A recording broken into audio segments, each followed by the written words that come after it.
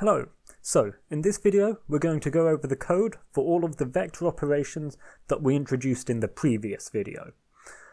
So all of this code, it's written in C++, though you should be able to convert it to any other language that you want without too much difficulty. And it's all on GitHub if you want to download it and play with it yourself. Link for that in the description. So let's get straight into the code. So the first thing we do is we define a square function. This is nothing particularly crazy, but it's going to come in handy. It just makes our code a bit easier to read. And then we define our actual vectors. So in C, we define this as what's called a struct in C++, though this behaves a lot like a class in any other language. So if you're not familiar with structs, you can think of them as classes. We then have three variables for a vector: the x, y, and z coordinates. These are exactly what we discussed in the last video. So we have four different constructors for vectors. So this first one, it creates a default vector, which is, as it's defined here, just a vector with length 1 in the up direction, which I have chosen to be the y-axis. This next constructor creates a copy of an existing vector. So it's important to note here that it's a new vector, but with the same x, y, and z coordinates as an existing one. This constructor creates a new vector from 3 coordinates, and it puts them into the values it has. This one takes a single number, and it sets all its coordinates to be that number. So if we go and have a look at how they're defined, it's all fairly simple. So what this means here is these are the default values for the x, y, and z variables, and this is the code we need to run, and these are very simple constructors, so we don't need to do any of that. So this is the default, this copies a vector, this uses coordinates given to it, and this sets them all to a single value. So the next thing we want to define is the D constructor. I won't go and show the code for that because it does literally nothing. It's just a good habit to get into, to always define and write D constructors. They're usually used for memory management in C++, which is something you don't have to worry about in most other languages. The next thing we do, we have 2 functions that we can call on this, which is length squared and length. So the reason we don't just have the single length function is that if you remember back to the formula, you need to calculate the square of the length and then square root it. And sometimes we might want the square of the length instead, so it seems slow to calculate it, square root it, and then square it again. So instead we have a different function for that. And if we go and look at the code for these, so here's the length squared function. It's just using the formula we had in the last video. It squares each coordinate 1 by 1 and then adds them together. And the length function is just the square root of the length squared function. So no surprises here. And then again we have 2 functions for normalizing the vector.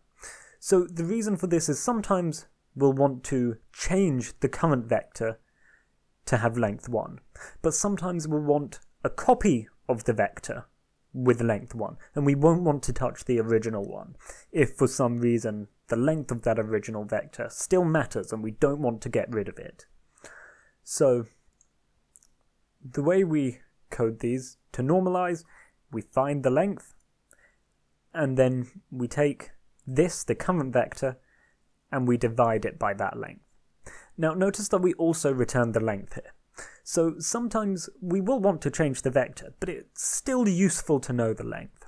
And this just means that when we call the normalize function, if we want, we can store the length in a variable. We don't have to, but if we do, it means it's a bit quicker than calling the length function and then calling the normalize function, because this way we only have to calculate the length once. Here, to get a normalized version of the current vector, we create a new vector and we use the constructor that copies an existing one. So this vector v is a completely new vector, but with the same x, y, and z coordinates of the current one. We then normalize it, so v now has length 1. Notice that we're not interested in the return value or the length of v here. And then we return v. So we have the normalized vector. So here we now have a lot of operators. Now I won't go through all of these in detail. They are very routine, and we discussed how they're calculated in the previous video. But we do this because in C++, it has the wonderful feature of us being allowed to redefine operators. So I can use plus equals with vectors. I'm not limited to using it on pre-existing data types. And this will come in very handy while we build the raytracer. It makes the code much easier to read and to write. We also have the dot product and the cross product. Now, the code for these is nice and simple. It is just writing out the formulas from the last video. So if we go and have a look at that now, here's the dot product, here's the cross product. I won't stop to explain them. If you want them explained, go back to the previous video. And then here we have the list of all the operators that I just pointed out. So again, copying over variables, return this. Here we add the variables of the thing we're adding for plus equals, and then we just return this at the end. The reason all the operators return this at the end is because it means you can then sort of chain expressions together. It's why you can write things like x plus y plus z, because it returns the result. And with while loops you can do funny things where you modify variables and then check what they're equal to, all in a single conditional statement. That's why we do this. It is a requirement of the language, but we still have to put it in there. It's not done automatically. And so we continue with minus equals, times equals, by a constant this time. Not a constant, a number rather than a vector. And dividing by a number as well. And this operator here finds the negative of the current vector. That was something that we touched on briefly in the last video with regards to subtraction. And this keyword const means that we don't change the current vector. And that's something we will make extensive use of, because that will then force compiler errors if we try to change any variables that we don't want to change. And here we have even more operators. So these are operators that don't modify the vectors given in. They take two vectors and they return a new vector. So again, it's defined exactly as we discussed in the last video. And here we have subtraction, multiplication. Here we multiply two vectors together, which, strictly speaking, is mathematically not okay. But sometimes it's just really useful to be able to do this. So we put it in anyway. But do bear in mind, this isn't really something we want to overuse. We want to be careful when we use this. But here we're multiplying vectors by numbers, which is fine. And we have to define it again for vectors and numbers the other way around. This division of two vectors, it's the same as multiplication of two vectors. Sometimes it's useful, but it's not really okay. But we put it in here anyway. And then we have division of vectors and numbers, which is completely okay. And now we get on to something more interesting. Type-def vector point. What this means is, we want to define a new type, but it's going to be identical to a vector. So actually, this doesn't create a new type, it just lets us refer to an existing type by a new name. And the reason we do this is because vectors and points are so similar. They're both just a list of 3 numbers. And sometimes we want to sort of swap between a point, or say the vector that goes from the origin to that point. And also, if you subtract 2 points, you'll actually get the vector that goes from one to the other. So we really want to be able to interchange between these 2 types, which is why we make them the same type. And now we consider vector 2's. So these aren't going to be useful for considering 3D space, but they behave a lot like vectors, so we'll put them in here anyway. We'll use them more for describing 2-dimensional coordinates, so that might be points on textures, for example, which is something we will get to later and worry about more, but for the moment we're putting it in here just so we don't have to later.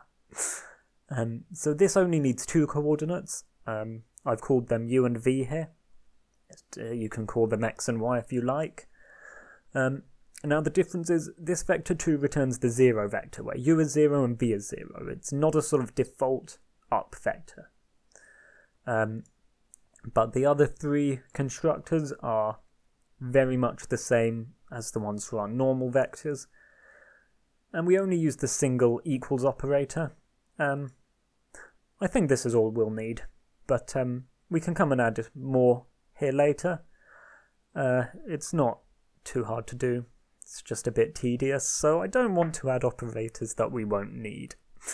And then for some of these, this is, again, the constructors in detail. The destructor does nothing again, and equals sets its value equal to that of another vector. So there we go. That is all of the vector operations in code form.